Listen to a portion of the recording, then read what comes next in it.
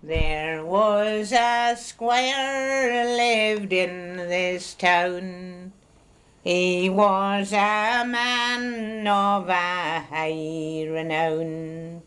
He had a daughter and a beauty bright, and the name he called her was his heart's delight. Lords and squires a-courting her came, but none of them could her favour again. But there came one of a low degree, and above all young men sure she favoured he. When her father came to know that she had loved this young man so, full 50 miles he sent her away, for to deprive her of her wedding day.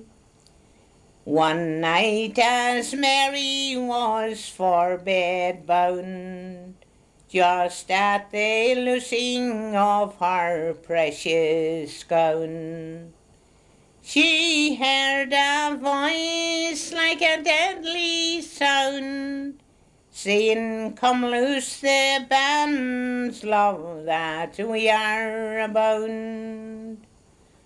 Her father's deed she right well knew, her mother's man till she over her threw. She dressed herself in a rich attire, and she went away with her heart's desire. They rode along for a mile or so. They rode a mile and a little more.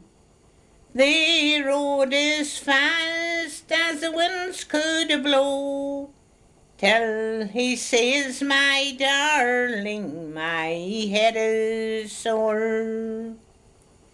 A Holland handkerchief she then pulled out, and round his head she rolled it about.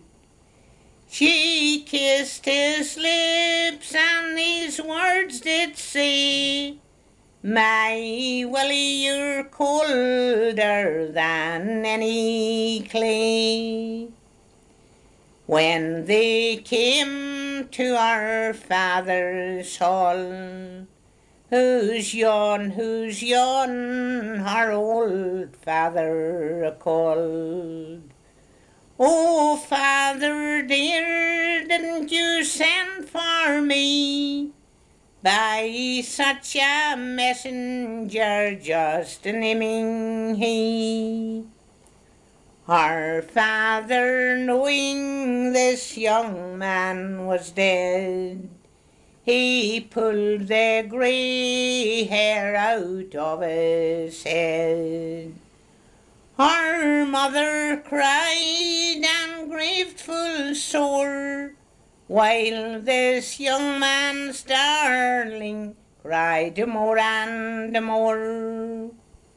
'Twas early, early by the break of day, they went to the grave where this young man lay. Although he was for 9 months dead, the Holland handkerchief was around his head. My woe I say to parents still, that put young people against their will.